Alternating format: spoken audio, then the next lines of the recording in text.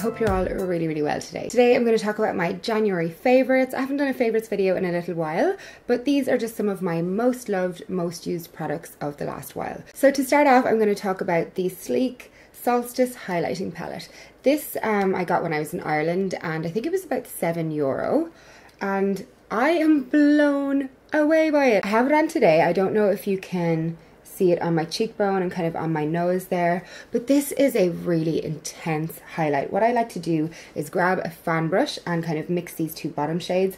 I haven't used the lilac or the cream, but I mixed the kind of yellow and peachy colors at the bottom together and dust that on the tops of my cheekbones, and whoa, like you can go so full on highlighted with this stuff. It's incredible. It is a really intense highlight, but if you use a little bit and really like use that fan brush to buff it out, it can look so stunning, like just insane. And if you're going for the really like strong look, you can use a more dense brush to put it on.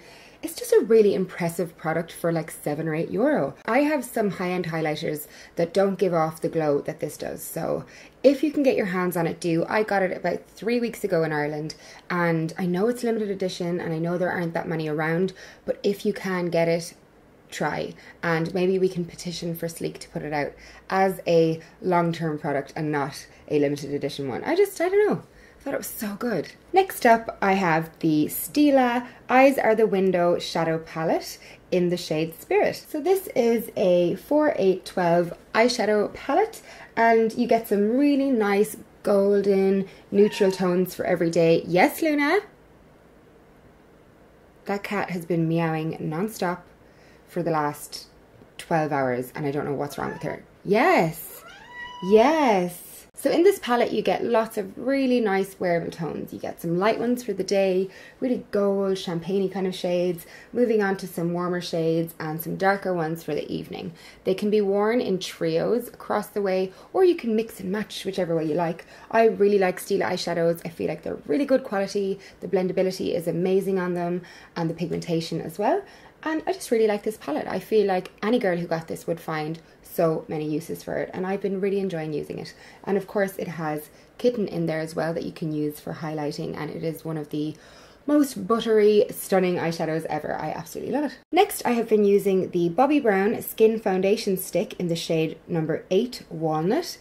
I love this. I've been using it for contouring / cream bronzing for so long. I found it when I curated Meyer's Spring Summer Beauty magazine for them, and I have not stopped using it since. It's basically a nice kind of light to medium coverage foundation that I just picked up in a really dark shade, and I use it on my face for cream contouring. That's about it.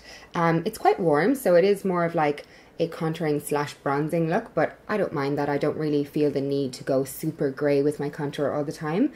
I just love it. It blends out so beautifully with the Beauty Blender, and the pigment really stays on the skin, so that sculpting and definition really stays on your face, and I just love how it makes my skin look. I used it in my recent Gigi Hadid Victoria's Secret look, so if you want to see it in action, check it out there.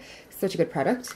I have been wearing the same lip combo all month, and probably for longer than a month at this stage, but every time I post a selfie or a video, everyone's like, what's on your lips? And this is probably it at the moment. It is the MAC Whirl Lip Liner, which is a really nice kind of brown nude pink shade. It's gorgeous. Along with that, I used the lipstick Faux.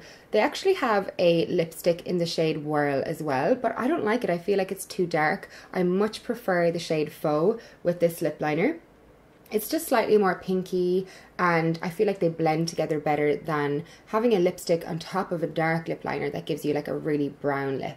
I just love how this looks. It's what I have on today, and it's just the perfect everyday pinky browny nude color. I'm just obsessed with it. You have probably seen me use this product so much lately. It is the Laura Mercier Loose Translucent Powder. I used to obsess over the under eye setting powder, but more recently, I have been absolutely loving the translucent powder. I use my Beauty Blender to grab a lot of this. I'm not going to open it because it basically just looks like a white powder. I use my Beauty Blender after my foundation to pack this underneath my eyes and in the area areas I want to highlight my face, and then I will lightly dust over the rest of my face with a big powder brush. And then when I leave the powder under my eyes to set for a few minutes, I'll then brush it away, kind of like baking, but not quite as extreme. And it just sets my makeup so well. It stops it from moving, sliding, creasing, and it doesn't add any cakiness or coverage. It is just taking out that moisture and setting the skin. Such a fantastic product, and I use quite a lot, and it looks like it hasn't even been touched, like it's still pretty much full. You get 29 grams of product, so that's quite a lot. 100% recommend. Definitely pick it up if you're looking for a setting powder. When I was in Ireland in January, my skin was feeling quite dry just from the much colder weather. It snowed when I was there. It was like a shock to the system. So to keep my skin feeling nice and kind of hydrated and glowy, I used the Marc Jacobs Invisible Undercover Perfecting Coconut Face Primer. This is just a really nice light hydrating primer. It gives you just kind of like plumps up your skin. It gives your skin a good drink before you put on your foundation. And I have kind of like normal combination skin. My skin is changing a lot lately. It's quite hard to say what type of skin I have, but it's not overly oily, it's not overly dry. I would say it's like normal to combination sometimes. And I love this. It doesn't make me greasy or anything. If your skin feels a little bit dull or thirsty, I would definitely give this a go. I love it. The foundation that I was usually wearing with that is the Makeup Forever Ultra HD foundation. I never tried the original formula of this, but I really like this one. It's a really light foundation. When I apply this with a damp beauty blender, it looks so skin-like and so natural on my skin, but it really covers up a number of sins. I used it on my friend for her engagement party while I was in Ireland. Hi, Terry. And she had a lot of redness. Can you hear my neighbours flushing their toilet? Why? Why would you do this? I used it on my friend Terry, who had quite a lot of redness on her face that day because she was nervous. It was her engagement party, and the minute I applied it over her redness, it just covered that like kind of deep rosacea look. And it looked beautiful on her. This is the shade 120, which I find is a really good kind of like light fake tan shade for me. I'm trying to think of what else to say about it. I feel like it lasts really well on my skin as well. I love using this also when I know I'm going to be layering quite a lot of product. So, you know, when you're going out in the evening and you're going to put on some cream contour, you're going to put on concealer, you want to put on powder, you're going to be layering a lot of product.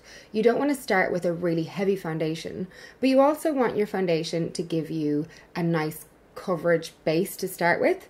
This feels like a very light foundation, kind of like the Chanel Vitalumia Aqua, but it gives you a lot more coverage than that. So you're starting off with a medium coverage base that feels super light so that when you layer products over the top, it doesn't feel too heavy. They're flushing their toilet again. What have I done to deserve this? This foundation gets a really big thumbs up from me, and I definitely recommend checking it out. I'm a bit of a floozy when it comes to skincare. I try so much skincare on a regular basis that it's really hard for me to kind of say, this is something I love, like this is something I have used consistently for a long time. But when I find something and I use it, I find it very hard to give it up. But this moisturizer is one thing I have fallen in love with lately. It is the Shiseido Bio Performance Glow Revival Cream. So this is a hydrating and brightening moisturizer. It's supposed to help lighten your skin pigmentation, not like bleaching or anything like that, but just really give you that kind of glow and hydration back into the skin, whilst also targeting dark spots. I love this. I feel like it has done wonders for my skin. It is really rich without feeling overly greasy.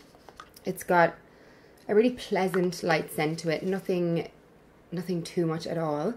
It just makes my skin feel so good. It sits so well under makeup, and it is one of the only moisturizers in the last couple of years that I've really dedicated myself to. I have used this non-stop for probably the last 6 weeks, and I have seen such a big improvement in my skin hydration and just overall tone and texture and smoothness, and I feel like a lot of my skin pigmentation has lightened as well. I really like this entire range, the Bio Performance range that came out, but this was the one product in it that captured my heart. But I would definitely recommend checking out the serums and eye creams that come along with it. I genuinely love the whole range, so that is a really, really big thumbs up for me. And lastly, you've probably seen me use this heaps lately, but this is the Lancome Grandiose Mascara. This is so good. It's got a really weird wand. It kind of looks like a swan neck or something. But I just feel like it's really good at getting into the lashes. Every time I wear it, people comment on my lashes. When I'm applying it, you can really see the difference. I think I've used it in my last 2 makeup tutorials if you want to see it going on the eyelashes. I'm not usually one to promote luxurious mascaras because I feel like the ones from the drugstore really are on par. They do so well, and I don't think it's necessarily important to splurge on mascara. I feel like it is one area where you can save money, but I do really like this. What I would compare it to, the closest thing I've seen to this would be Benefit Roller Lash, which also is a little bit pricier. I don't know which one is more expensive, but I think I like this one ever so slightly more than Roller Lash. Roller Lash smudges on me quite a lot, even though it gives an incredible lash effect. So this definitely comes up on top, and it just makes my lashes look amazing. So if you are in the market for a high-end mascara, this is one to try. So those were all my favorites. Don't forget to like and subscribe if you want to see more from me. By subscribing, you just get a notification when I upload a new video, so you don't miss out on anything from me. So I hope you have a great rest of the day, guys. Thank you so much for watching, and I'll talk to you again real soon.